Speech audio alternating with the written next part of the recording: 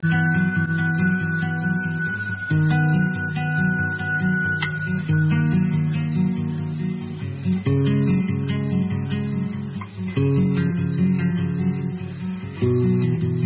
to the Narrow Path radio broadcast.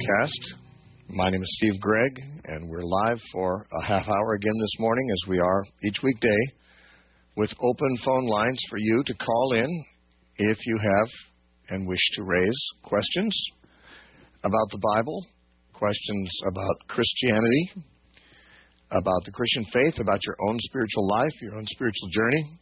We can talk about those things, and that would mean whether you're a Christian or not, whether you agree with the host or not. You're always welcome to call with alternative views and not necessarily agree with what this host has to say. We're glad to hear from you in any case. Right now our lines are wide open. We have no calls waiting. Of course, I have not given out the number yet. So let me do that, and we can talk to you. Now, let me urge you to call as early as you possibly can, because this program ends in less than 30 minutes. And therefore, if you turn around, it'll be gone while you're thinking about it. Now, make the call, 1-800-227-5278. That's 1-800-227-5278. And once a month, I have a meeting in Temecula, where I live, an evening meeting on a Saturday night. And for the entire week before that Saturday, I usually announce it, so I hope people don't get tired of hearing about it. But if you live in or near Temecula and would like to join us this Saturday night, we are going to be, I'm going to be giving a lecture called Why I'm Still a Christian. And this lecture is particularly, I think, useful for people who have had some questions about their Christianity, why they are still a Christian after all. Was it just because you were raised a Christian? Is it just because some years ago someone made a strong appeal, an emotional appeal, and you responded, and now you're having second thoughts, maybe third thoughts? There are lots of people within the range of my voice who identify themselves essentially as Christians, but they're not really firm. They're not really sure if challenged, or why they would be able to say they are a Christian, or to give an answer that makes sense to a questioner about that. If you're interested in coming or bringing, say, high school or college-age kids who fit that description, that meeting will be this Saturday night in Temecula, where I live, and the location is actually at the Pachanga Great Oak Clubhouse, I think it's called. It's run by the Boys and Girls Club of the city. And the map, time, and location, all that stuff can be found at our website, which is thenarrowpath.com. Thenarrowpath.com. If you go to the link that says announcements, you'll find not only the information about the meeting, but a map to it.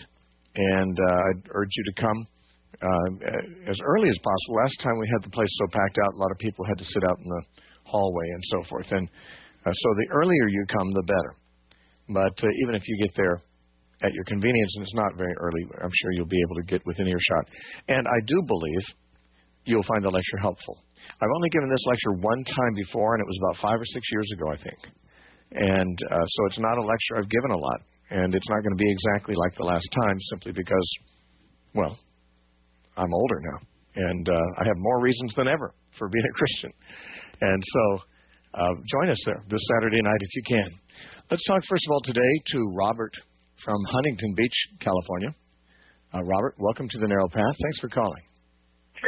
Sure. Thanks for having the show. So my question is, who do you see, or who do you say is modern? What country is modern Babylon? Well, Iraq is where Babylon was. Sure. So, but I don't think there is a modern-day Babylon.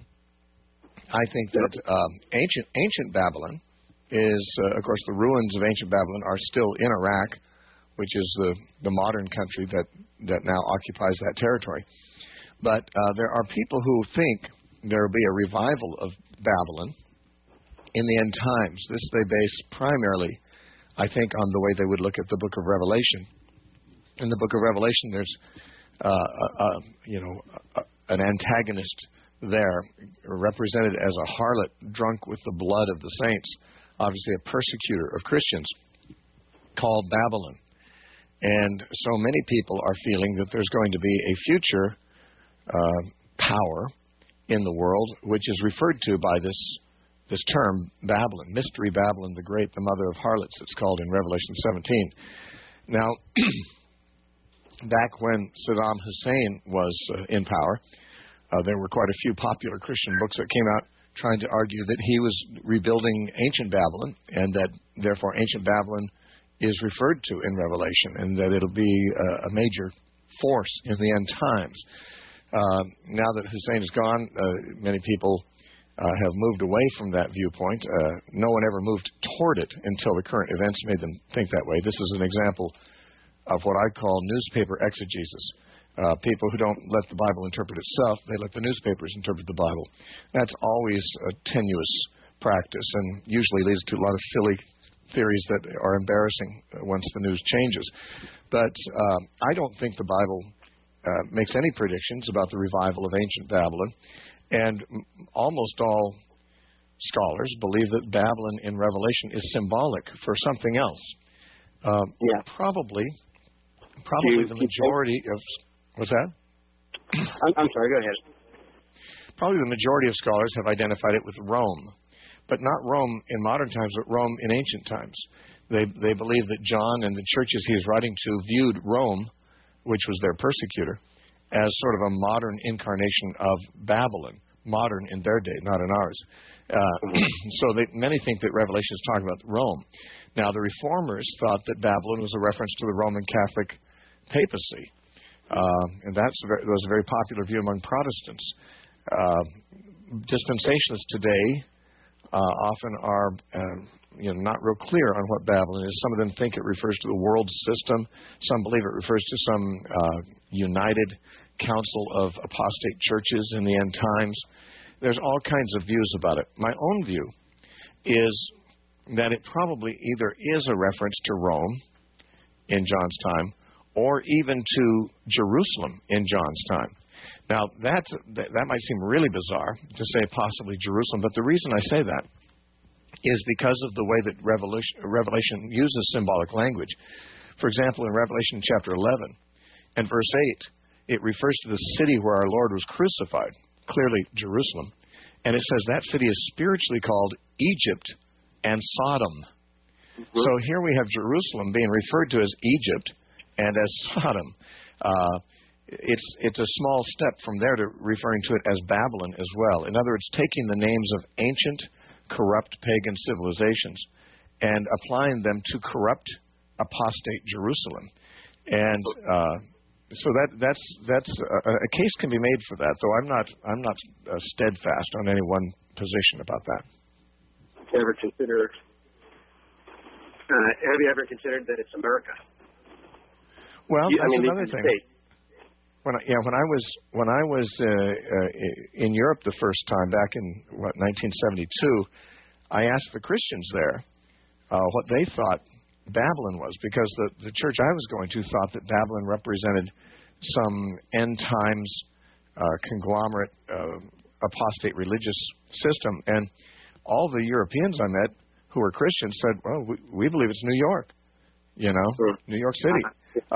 So obviously there are people who believe it could be America. I don't think it's likely, but that has a lot to do with my understanding of Revelation as a whole.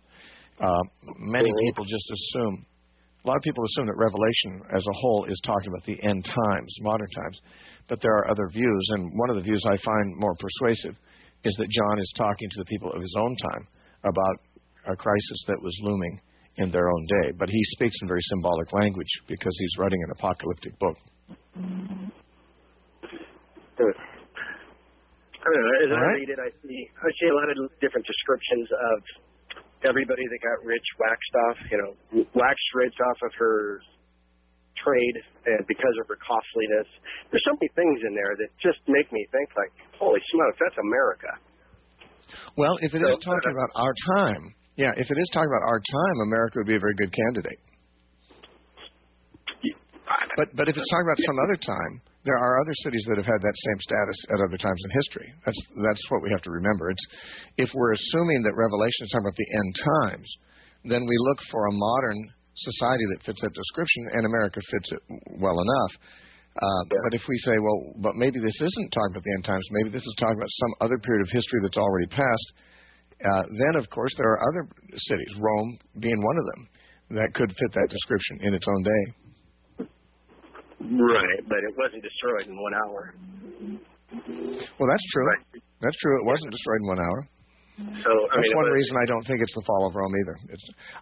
That's another reason I feel that Jerusalem is a better candidate than Rome. But there's a lot of different theories out there, and I don't think anybody can be too dogmatic about their own theory about that. There's just too many options.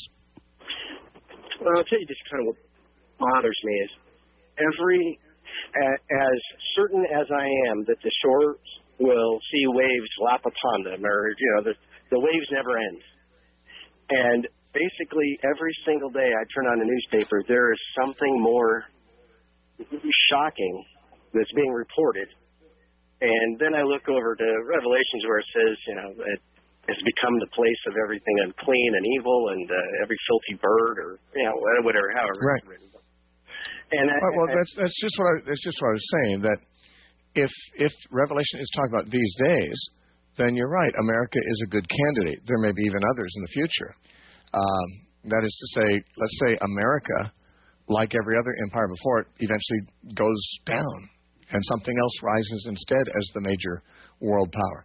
Well, the people of that time will probably think that is a reference to, that is what is referred to in Babylon, as Babylon in Revelation. So in every age, people who think that Revelation is talking about their own age can usually identify some society that fits that description. And you're right. There's always new corruptions being introduced in our present society. But that was true in ancient Babylon. That was true in ancient Rome. That was true in ancient Egypt. That was true in Sodom. I mean, in other words, we're not the first society to fit that description. We're just the latest. And so if we're assuming that Revelation is about the latest, then that's going to probably give more fuel to the fire of identifying America as Babylon. But if we're not so sure that it's referring to the latest or that which is current, then it leaves open other possibilities. My own thought is it doesn't really matter for me to know. Let's say America is Babylon. Let's take your theory. I'm not, I don't have any emotional resistance to it. I believe America has become something of a Babylon in our generation. But suppose it is the Babylon mentioned in Revelation. What if I didn't know that? Would it change my life? What if I did or didn't know? What would that change in my life? Whether you stay here or not, I guess. Like in 18:4, it says, "Come out of her, my children," so you don't have to suffer plagues. I see. So leaving America would be perhaps what you want to do. Now, see, you could come to that point whether or not you believed America was Babylon, because there's been many times throughout history where people left their homeland because of persecution or war or other things. Even the Christians left Jerusalem in AD 70 to escape the coming problems there. Sure. In America, the trouble is, in the history of America, America has always been the freest place, and people from other oppressed nations would flee here. And that is the mentality we've had for 200 years or so. And therefore, it seems very strange to us, the idea of fleeing from America to somewhere else. And most people, if you suggest something like that, they're going to say, well, okay, America is getting worse, but what's better? Is there any better place than this to flee to? And that is the problem that people have when they consider fleeing from America. But a lot of people don't even consider fleeing from America because it just seems so out of, the times we live in have changed so quickly that we haven't gotten used to the fact that America may not be a place that people should flee to, but the opposite in the near future. Mm. But, yeah, you've got an interesting position. Okay. Yeah, well, thank you. The other thought is that nobody reads the Bible. Every hotel room has a Bible. There's Bibles everywhere, but nobody that I know really actually reads the words of the Bible. It's Yeah, well, I do, So but maybe that's some people don't. Yeah, fewer people do than used to. All right. I appreciate your comments, Robert. Let's talk next to, it's going to be David from Whittier, California. Hey, David. Welcome to the Narrow Path. Thanks for calling. Hi, Steve. Pleasure to talk with you and just ask a question. I've heard you refer to yourself as a partial preterist, and I'm just curious. I think I probably should just go get a book of theology and see what they say of systematic theology, what a preterist is. But if you could summarize the major differences preterist and a partial preterist, what would they be? And I'll listen on the radio. Okay, David. Thanks for your call. Thank you. The word preterist comes from the Latin word praeter, which means past. If you believe that a given prophecy, let's say the book of Revelation, if you believe that the book of Revelation was fulfilled in the past, then your position is a preterist position. That is a pastist. You believe it was fulfilled in the past. If you believe Revelation is going to be fulfilled in the future, then you're the opposite. You're a futurist. So a futurist is someone who expects a future fulfillment of some prophecy, and a preterist is someone who believes in a past fulfillment of some prophecy. Now, a partial preterist is somebody who believes that part of the prophecies in the Bible have been fulfilled in the past, but not all. Therefore, a partial preterist is also a partial futurist. That is, when you take all the prophecies in the Bible, the partial preterist says some of them have been fulfilled in the past, and some of them remain to be fulfilled in the future. Now, a full preterist, the next step, a full preterist is someone who believes that all the prophecies in the Bible have been fulfilled in the past. This is to my mind, a very radical position, and it's not held by a very large percentage of evangelicals, though there are some strong voices advocating it. I debated against a full preterist not very long ago in Denver, and it was, from what I understand, Don Preston, who I debated, is probably one of the strongest advocates of full preterism today. Their view is that there are no prophecies waiting to be fulfilled in the future. And therefore they believe everything in the Bible that's predicted happened. And they usually think it happened back around 70 AD when Jerusalem fell. So their view would be there's no future second coming of Christ that's predicted. That happened in AD 70. There's no future resurrection. There's no end of the world predicted. There's no new heavens, new earth to be looked forward to. That happened in 70 AD. Now you might say, well, how could they say such crazy things as that? Well, they say that by taking those prophecies in a spiritual sense, not a literal sense. So they kind of they take everything symbolically and everything spiritually that speaks of those things, so that it's possible for them to identify something that happened a long time ago as the thing that was predicted in the prophecy. So they don't believe there's any future prophecy fulfillments. So they would be full preterists. Preterist means, of course, believing in something fulfilled in the past. Now, a partial preterist usually, and I would fit this description, usually thinks that most of the book of Revelation was fulfilled in the past, and that most of the Olivet Discourse, that's, of course, Matthew 24, was fulfilled in the past. Usually, a partial preterist believes that AD 70 and the destruction of Jerusalem is what was predicted in the Olivet Discourse and in Revelation, for the most part. But because a person like me is called a partial preterist, it means that I don't believe that everything that is predicted has been fulfilled in the past. There still is a future second coming of Christ. There still is a future resurrection of the dead. There's still a future rapture of the church. There's still a future new heavens and new earth. In other words, a partial preterist believes many things the same way as a futurist, because a partial preterist is a partial futurist. Now, what's ironic here is that some people who don't make any distinction just assume that any preterist is the same as any other preterist. But the truth is that all Christians are partial preterists, because every Christian believes some prophecies in the Bible have been fulfilled. For example, we believe about 300 Old Testament prophecies about the Messiah have been fulfilled in Jesus. At least if we don't believe that, we don't believe the Bible, because the Bible identifies certain things Jesus did as fulfillments of prophecy.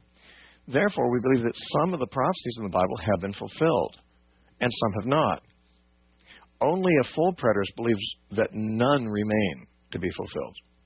But a partial preterist can believe any number of prophecies still remain to be fulfilled, but believe that some have been fulfilled. the main difference between a person who's identified generally today as a partial preterist and any other Christian is simply the number of prophecies that he thinks have been fulfilled. Because all Christians think some prophecies have been fulfilled, therefore technically all are partial preterists.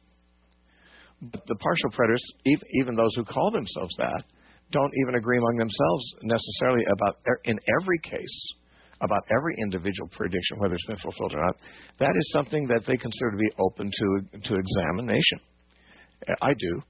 And I believe that the prophecies about the future second coming of Christ and resurrection of the dead have not been fulfilled. I believe that's going to happen in the future. But I do believe that there are a lot of prophecies that people have traditionally applied to the end times, which in their context in the Bible are not talking about what we call the end times at all. They're talking about things that have been fulfilled. And there's nothing heretical about doing that, by the way, although some people are very uncomfortable with it, because a partial preterist usually challenges the dispensational view, the futurist view of Revelation. And a lot of people have a lot of emotional investment in their future's view of Revelation. So a partial preterist is like anybody else, thinks that some prophecies have been fulfilled in the past and that some are going to be fulfilled in the future. They may not agree with certain other Christians as to which ones have been fulfilled and which ones have not. But they would agree on in most instances. The full preterist doesn't think there's anything remaining to be fulfilled. All right, before we run out of time, we're going to talk here to Josh from Redondo Beach, California. Josh, welcome to the Narrow Path. Thanks for calling. Yes, good morning, Steve. I called you last Friday, and I told you I heard a preacher say, God had no beginning or no ending. Yeah. And I couldn't find anything in my concordance, and you suggested that I looked up everlasting to everlasting, and right. You thought I could find it in the book of Psalms. Well, you were correct. I did find it in the book of Psalms, saying God is everlasting to everlasting. It was chapter 90, verse 2. And so you did direct me to answer my question, and I just wanted to thank you. Oh, okay. Well, great. I'm sorry I didn't remember the verse number at the time. Now that you mention it, I do recall that chapter 90 would make sense. I still would have known it was verse 2 without looking it up. But Psalm 90 is a psalm written by Moses, actually, one of the few psalms written by Moses. And I do, now that you mention it, remember that line being in there. Well, yeah, right, so if anybody called you in the future with a similar question, you'd know right where to go. But I wanted to thank you for your help. So you just called to say thank you. Well, I appreciate that. Where are the other 9? Pardon me? Where are the other 9 lepers who didn't come back and say thank you? Oh, I don't know. That's all right. Most people who call do thank me, and it doesn't matter if they do or not. I appreciate it. Thank you for calling. Thank you, Carl. God bless. All right. Bye now. All right. Well, we've just cleared our board, and I think we have like 3 minutes left. So if you want to be the last voice on the program, the last caller anyway, you can get through. Here's the number, 1-800-227-5278. If you don't want to talk long, we've got a couple minutes left, and you can have the final word. 1-800-227-5278. You're listening to The Narrow Path. I want to remind you that The Narrow Path is a listener-supported ministry. We have 2 shows a day. Not on the same stations, though. The station, we have an afternoon show that's an hour long. Now, this morning show is only a half hour each weekday. But every weekday, I come back to the microphone for an hour from 2 to 3, and we have exactly the same kind of show, but it's broadcast in other areas, Seattle, Portland, Las Vegas, Central California, Sacramento, and so forth. And you can hear that program, too, from our website. Where you're listening now, if you're listening on the radio, you wouldn't be able to pick up the stations that we're on in the afternoon. But this program and the other one in the afternoon, every day, can be heard or even downloaded for later listening from our website, which is thenarrowpath.com. And besides that, we have about 8 years worth of programs, Narrow Path programs, archived at our website, and you can listen to them. There's thousands of programs there. Likewise, there's about 900 lectures of mine on different topics and different parts of the Bible, actually verse by verse through the Bible, and on topics at the website. Everything's free. We want you to know that. And the only expenses we really have in the ministry pretty much are paying for the time on the radio. But we don't have any sponsors for that, and we don't sell anything. So we are listener supported. And at the end of the program, I'll give you information about how to donate if you want to. But right now, we want to give Ellie from Irvine as much time as we can. Ellie, welcome to The Narrow Path. Thanks for calling.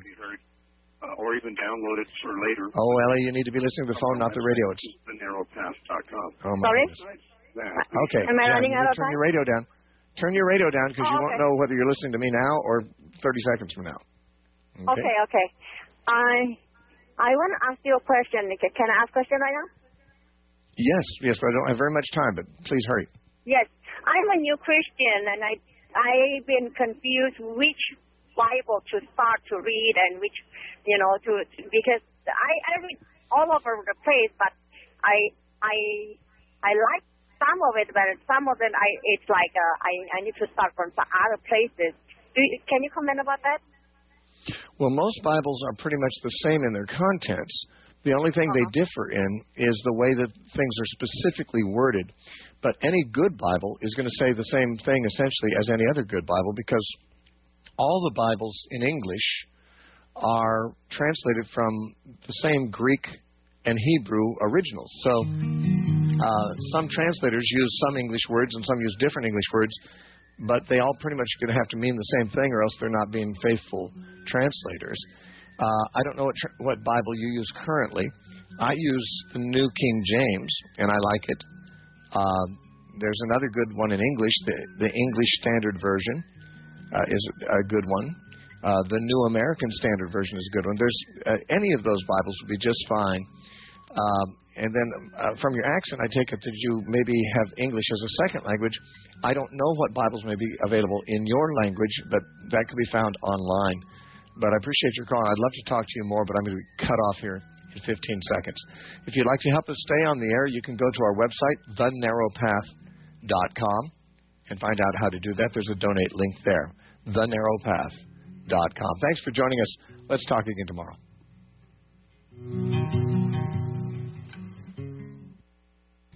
Hello, good morning. We're so glad you could join us today to listen to The Narrow Path. And many thanks to our callers, to you, our listeners, and of course to our host, Steve Gregg, for today's great program. This live interactive call-in program strives to answer your questions about the Bible and Christianity. And we welcome all of the callers, and we're so glad that you're all here to listen to Steve's great answers. This ministry requires support, though. Steve does not sell anything, nor does he accept funding from any other source except listeners. So if you'd like to be able to assist this ministry, then we do encourage you to go to Steve's website, thenarrowpath.com, and you'll find a place there that you can give safely and securely, and it's very easy to find and navigate. That's very important. That's at thenarrowpath.com. But if you would like to be able to give in another way and you don't want to do it on the internet at the website, then please give K-Bright a call, and we'll give you additional contact information for Steve Gregg. Call us at 800-227-2337. Please remember that the views and opinions on this program are those of the participants and not necessarily those of Crawford Broadcasting Company, its ownership, management, or its advertisers. Joyce Meyer is coming up next here on AM 740 K-Bright. Today on The Bottom Line, Disney wants to change Boy Scouts of America policy regarding homosexuality. I'd call it extortion. We'll talk about that today at 3. Plus, Christians are being forced to submit or face the sword in Syria. We'll explain what that means today at 3 on The Bottom Line on AM 740 K-Bright. 50,000 watts of discerning talk radio for Southern California.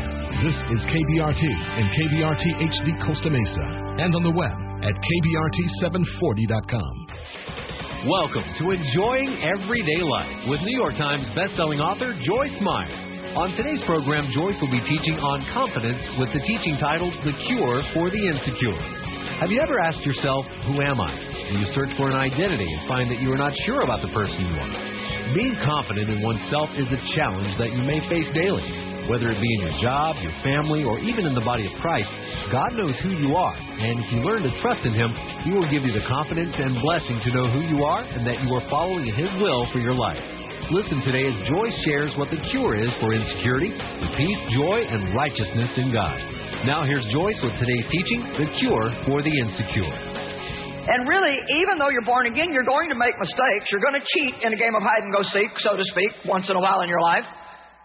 Because although we're dead to sin, that new part of us, that born-again part of us, wants nothing to do with sin. Romans 6:2 says you are dead to sin. Sin is not dead. Sin is still alive and well on planet Earth. And the devil, right there when I was a 9-year-old child and I had my head against my grandma's white boarded house, and my cousins were off hiding, and that old devil tempted me to peek. And, of course, I didn't know anything about resisting temptation, so I peeked, and I really thought I lost my salvation. So from then until I was like in my 20s, it's amazing how the devil can lie to us and steal from us things that really we haven't lost, but if we believe we've lost them, then that's our reality. And I wonder how many people sit here, how many are watching by TV, and maybe you one time had a good relationship with God, and then you made some kind of a big mistake, and the devil said, that's it, God doesn't want anything to do with you now, He's mad at you, forget you, you can never come back. Well, the devil is a liar. And don't let him do to you what he did to me.